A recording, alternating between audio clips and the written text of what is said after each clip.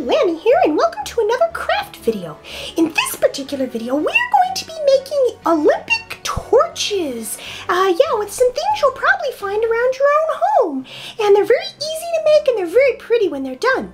The reason I wanted to make these is because this week, the 2014 Winter Olympics begin, and I thought it'd be fun to do a craft for it. So yeah, we are going to be making Olympic torches. So yeah, let's show you the supplies you're gonna need. Okay guys, so welcome to another craft video. Before you ask, I am feeling a lot better. I'm still coughing a little bit, but not too bad. So we thought we would do a craft video that's pretty simple and easy to do. So first things first, you are going to need a paper towel roll or a toilet paper roll because that is going to be the part of the torch that you hold. Then on top of that, you are going to be painting it silver or gold or whatever color you would like. We have silver paint right here, and you're going to need some sort of brush to apply the paint to the roll. You're also going to need baking cups. We have silver foil ones here, but any color will do. You could use orange or yellow because that would represent the flame of the torch, so you could use that as well. You're going to need glue to hold the things together. You'll see why in a moment. Scissors in case you need to be cutting any of your tissue paper. So this is the tissue paper that you use to put inside like birthday gifts and things, to like stuff gift bags and things. So we purchased 2 of them. These are $1 each. We got them at Target, which is a store around here, and we just got yellow and orange to represent the flame of the torch. And then you're going to need a tea light, but you're not going to need a real tea light that you light with real fire. You need one of these fake battery powered ones because yeah, you can't use a real one with this or you're going to catch this paper on fire. You'll see why very soon. So let's get this started. First things first, we are going to paint the entire roll and then we're going to let it dry. All right, shout out to Grammy for letting us borrow this paint. So you'll see what I'm doing. I am just going to put a layer of this silver paint on top of the toilet paper roll, and we might need to do 2 layers of paint, but if you just want to do 1, that's fine. But basically we're just trying to make this part shiny and to make it look like metal. So I'm gonna do all this and we'll be right back. Okay guys, so I painted this 2 coats of a silver paint. So now what we need to do is let that dry before we can move on to the next step. Alright, so to save us some time, what we did is we took a blow dryer and put it on the cool setting, not the hot, but the cool setting, to help it dry faster, or you could sit it in front of a fan and that would also make it dry faster as well. So there is our handle. So this is going to be like the handle of the torch. Now the next part you're going to need is the baking cups, these are just basically cupcake cups. And we happen to have silver ones, so that's the reason we painted this silver, but you could do whatever color you'd like. So here's this. So this part basically is going to be glued to that part like that. And this may take a little bit of time to dry as well, so we're going to do the best we can. So I'm going to take a little bit of just white Elmer's glue, school glue, and I'm going to put it around the edge here. Very thin layer, and it's okay if it goes down inside the tube because you'll never see that part anyway. So we're just going to go right around the edge. Alright, so I have a thin layer of glue around the edge, and then I'm going to take the flat part of the tin, the cupcake cup, and put it right on top of there, and then kind of give it a little push. Now see, the glue's around the edge, but that's okay because it'll dry clear. So we're going to let that dry for a minute, and to make that faster you could probably put that in front of a fan as well.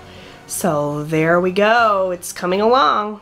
So in the meantime, while this part is drying, we can be opening up our tissue paper here and be getting the tissue that we're going to need prepared to make the flames of the torch. So the colors that I have are orange and yellow because we thought that that would look the nicest for that represents the fire of the torch.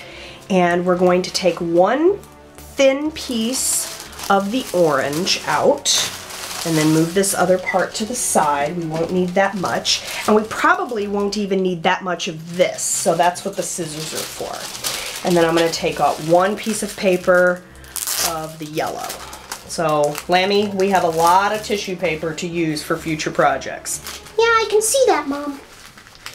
All right, so let me get out the yellow piece. Just one thin piece of it will do for now, and if we need to add more, we can. So there's the yellow one. All right, so now you're going to need to get your tea light. So while this dries, we can be making the flames to save time.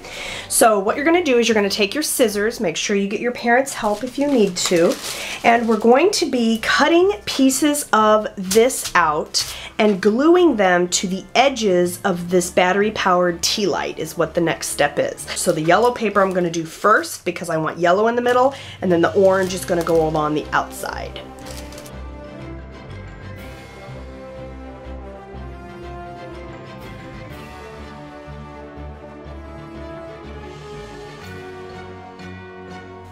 Alright, so I'm going to take my glue again and I'm going to begin gluing. Now you don't need a lot of glue for this tissue paper, just a little bit. And then we are going to put this on here and we're going to be layering this tissue paper around this tea light several times. So see, it's just going to stick to the tea light like that. You can see where the glue is. So I'm going to continue on with this and we'll be right back. Okay guys, so this is our first layer, and you'll see what I did with the tissue paper here. I just cut it in these shapes and then just layered them on top of each other around the tea light so you can still see the bottom.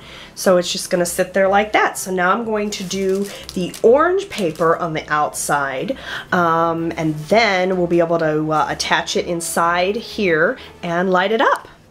All right, so now I have my orange paper, and I'm going to put my orange paper on in a layer on the outside of the yellow, like this.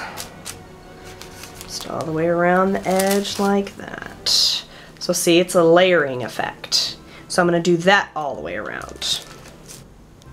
Alright guys, so your flame should look something like this once you are done, and you can make these as tall, as long, as short, as whatever shapes you want. And then what we're going to do next is take it and stick it inside what should be dry, which is the base of the torch. And there you have your own Olympic torch. So now, and see the flames? So now what we're going to do is we're going to light it up, which means all we have to do is take out this part with the paper. Just take that out.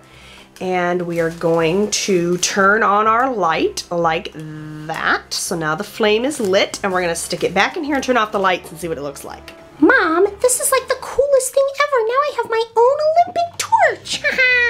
Very cool, guys. Check it out.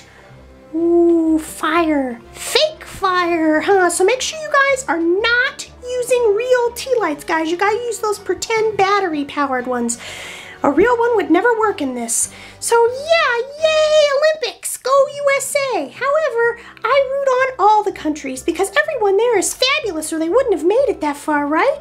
So yeah, anyway guys, are you going to be watching the Olympics this year? Leave me a comment below and let me know which Olympic sport you like the best. I personally like figure skating the best.